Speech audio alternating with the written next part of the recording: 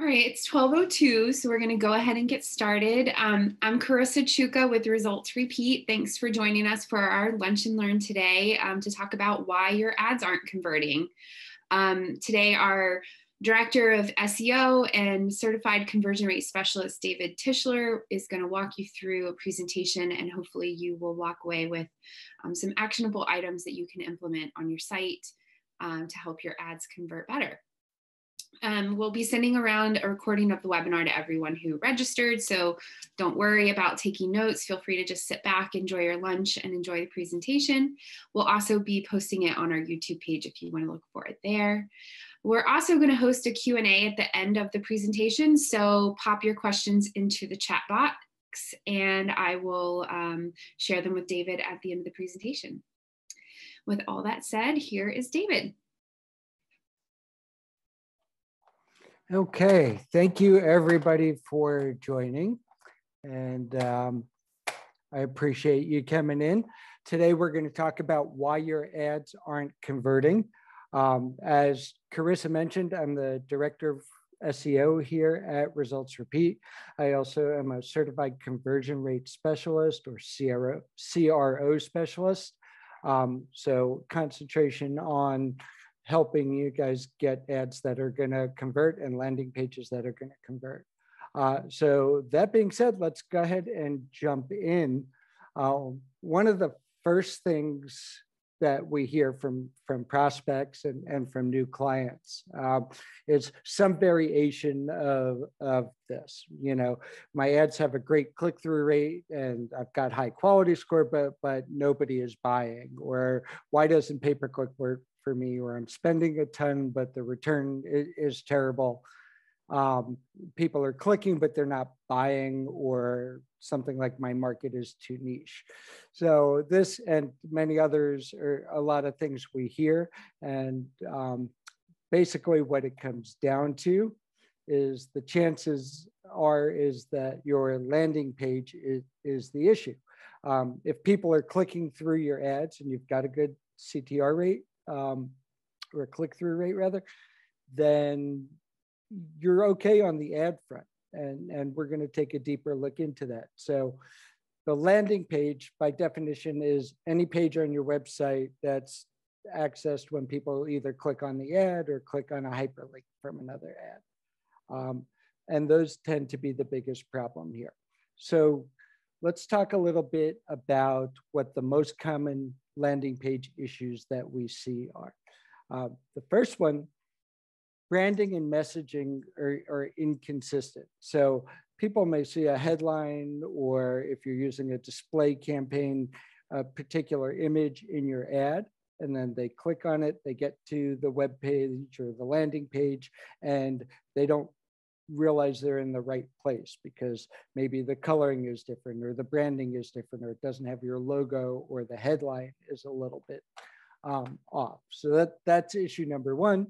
Issue number two here is simply not optimizing your landing page for conversions. And we're going to get into a few examples and explanations of that in the next couple of slides.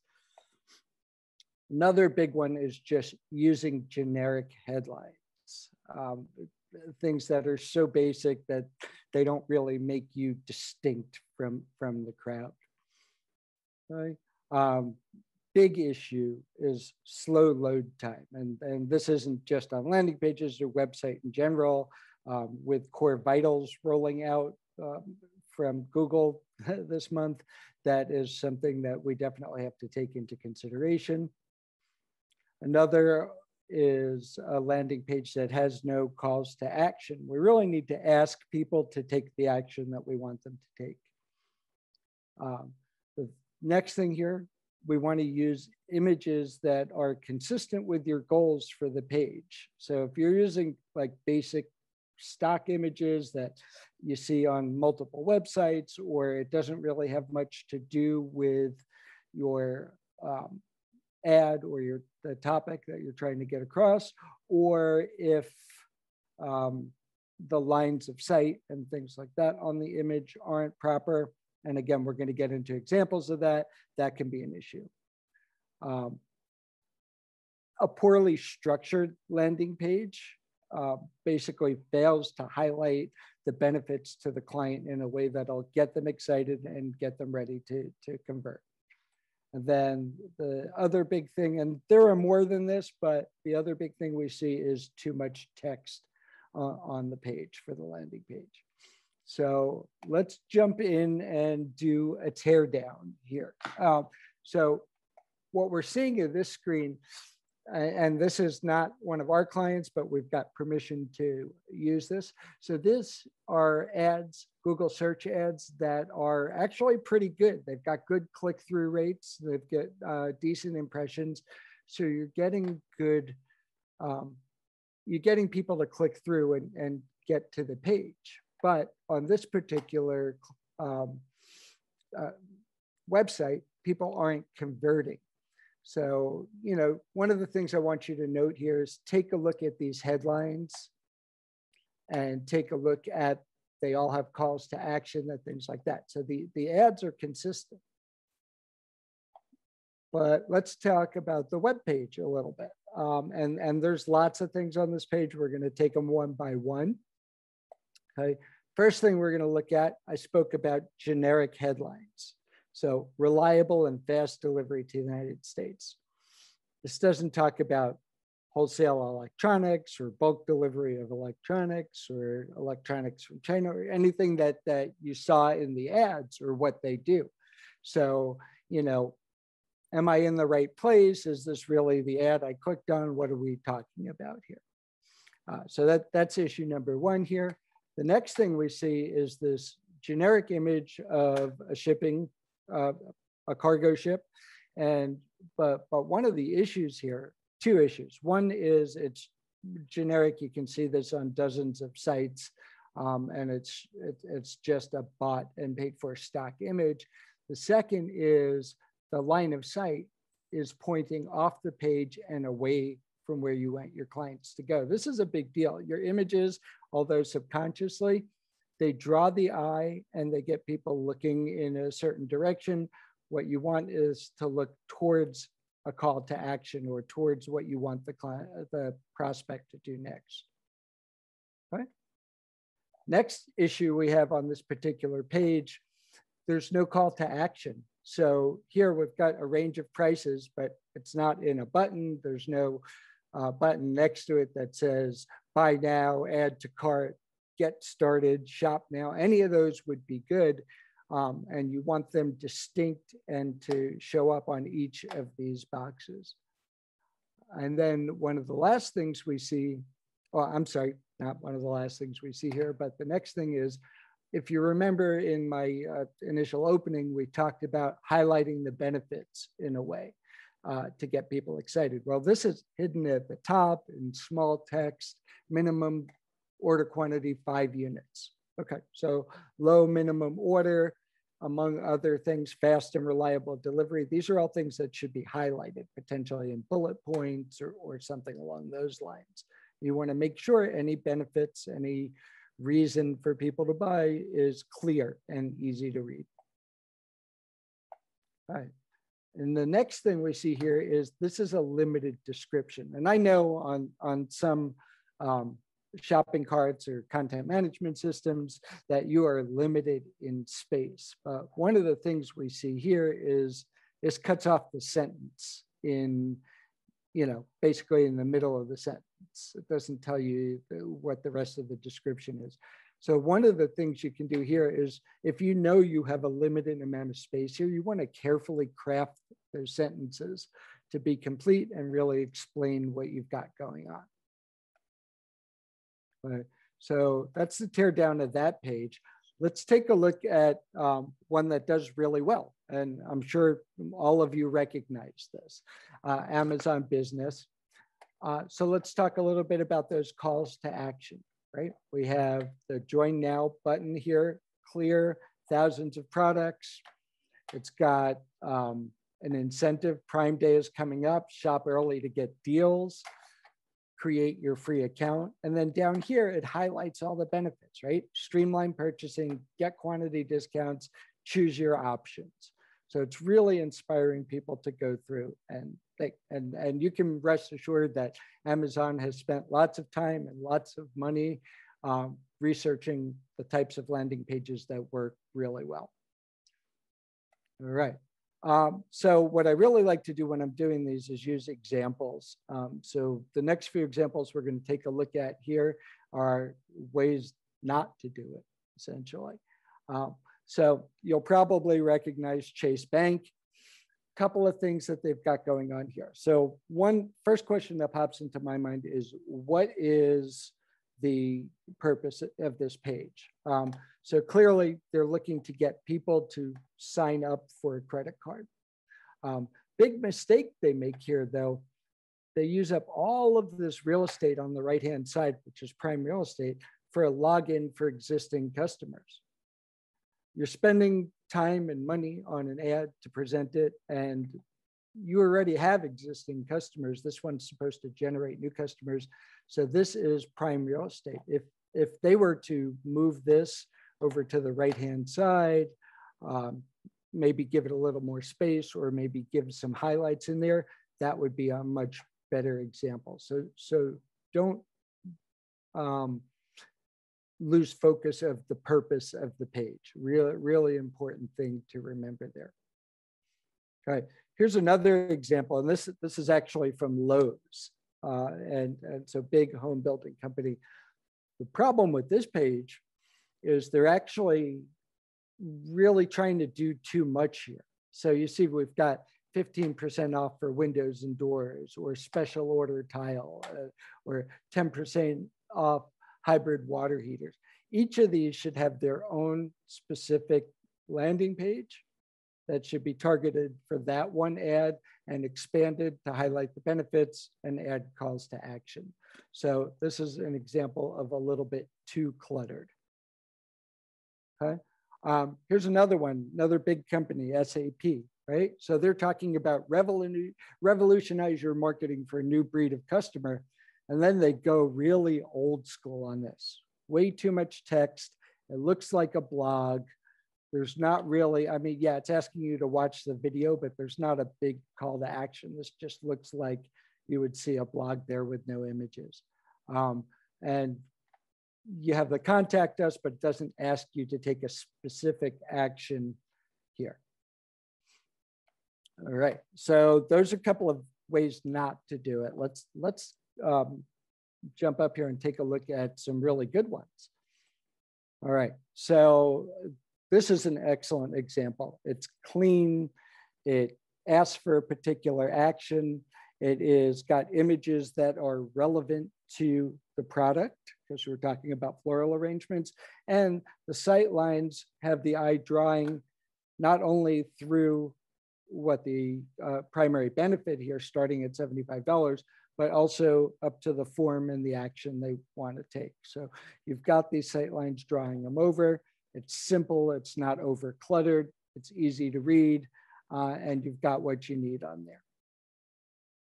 One thing they do on here that I don't love is using the word submit instead of get started or get going. It's really popular, and you see that all the time. There's a debate between some psychologists that say, people don't like to submit, so maybe that's not the best choice of language, but it does work, it does convert. All right, another really good one here, DoorDash. The benefits are very simple, right? It's your time, it's your goals, you're the boss. We want you can stop and start when you want. Here's an image of potentially how much money you can make. Simplest form possible, right? Just put your email address in. That's the next step. It's not asking for too many fields. It's not asking for address, phone number, too much information. It has a little bit of explanation at the bottom of what that is. And for people who are already in the process, it has a direction for them to go. But the clear direction here is put your email in, click the button. This is a really good landing page. Another example, clean and simple, right? For Litmus, and this is for a sign up for their newsletter. Not a lot of explanation about what you'll do or what you'll get, but let's stay in touch. If you want all the latest content for Marketing Pros, we'll send it to you. Just put your email in. And again, single line of input here, and then subscribe. Perfect. And then they do note here, they'll never share your email address and you can opt out at any time. So it's overcoming objection right in the ad. Very simple, very clean.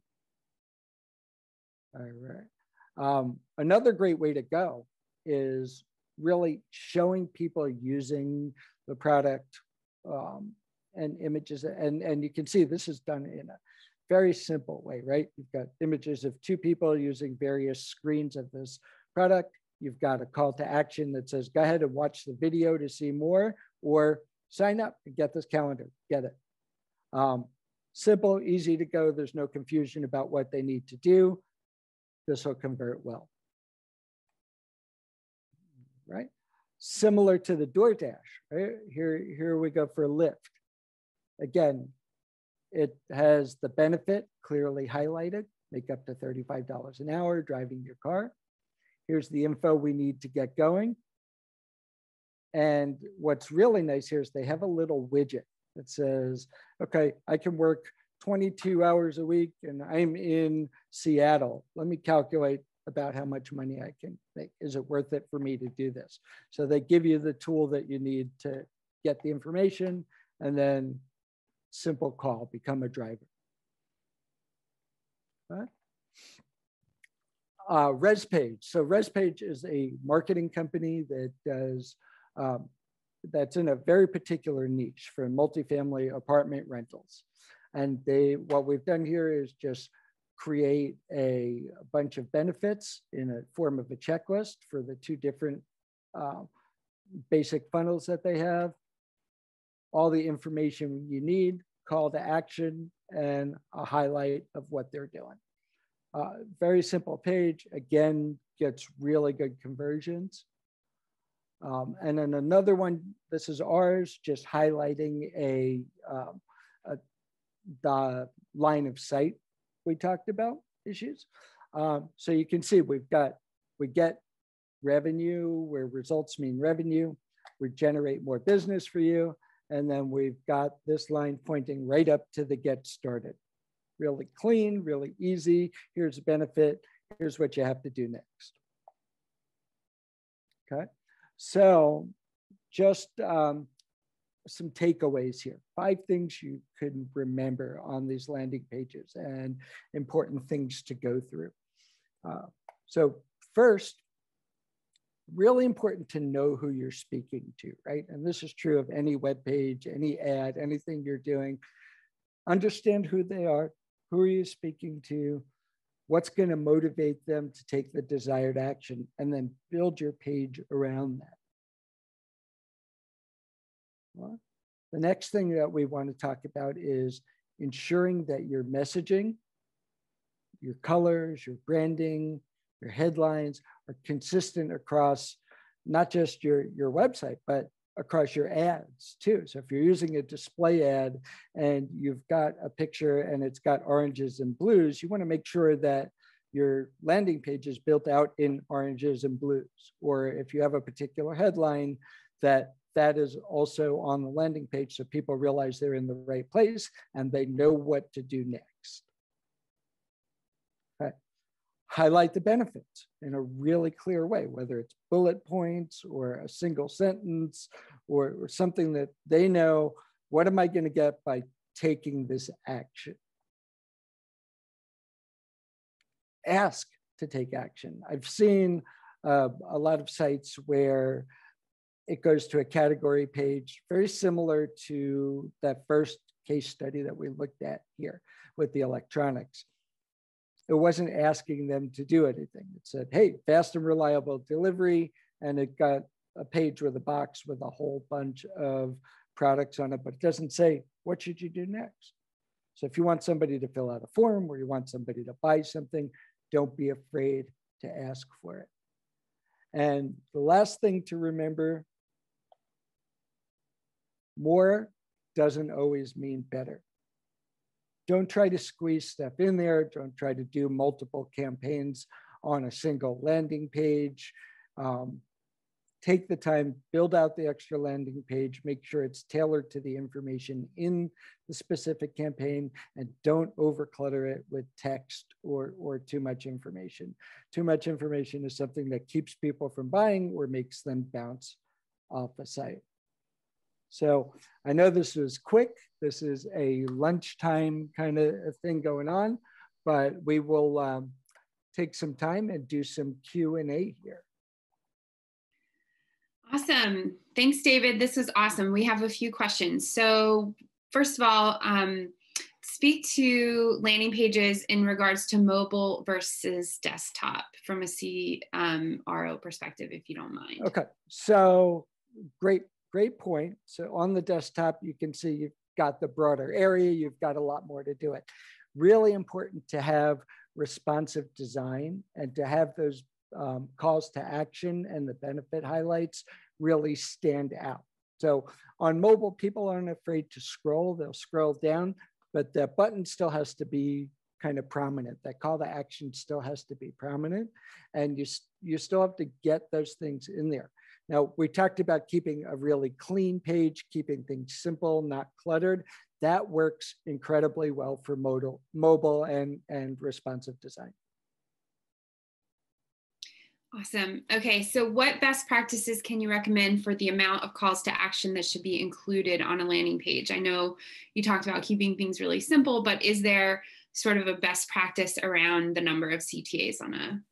Yeah, so the rule I like to go by is there should always be one clear call to action within your visual range. So if you have a page that scrolls a little bit and the call to action goes away, there should be a second call to action within sight. So there should always be one CTA within visual range of the visitor. All right, that makes sense. You talked a bit about good versus bad messaging and calls to action. Are there some basic CTAs that you found to work better than others when looking to generate a lead from a form? Get started is a really good one. Contact us is one that tends to work really well. And I'm sorry, I don't have the statistics off the top of my head for this stuff, but those do really well. There's a debate on the submit button. It tends to work well. A lot of people use it, but there is a argument, so to speak, or just kind of between professionals where they say, well, people don't like to submit to anything. Why would you ask them to do that? And when I heard that, I'm like, you know what, that kind of makes sense. I have to dig in and see a little more research on that, but I would stay away from that, or I would stay away from, things that are pretty generic. But contact us, buy now, get started, shop. Those are all really good ones. All right.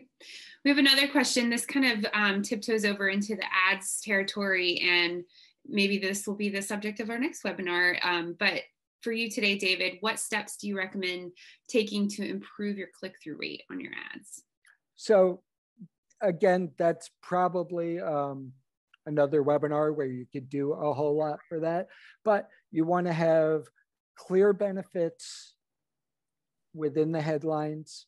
You want to have a description that inspires people to take the action you want, and you want to speak to their pain points in it as clear. Now you're limited in space on what you can do, particularly on search ads. And you want to really just highlight the benefits. So if we look at the example that I showed earlier, and forgive me for scrolling through all of these, but I'm gonna kind of head back to the top.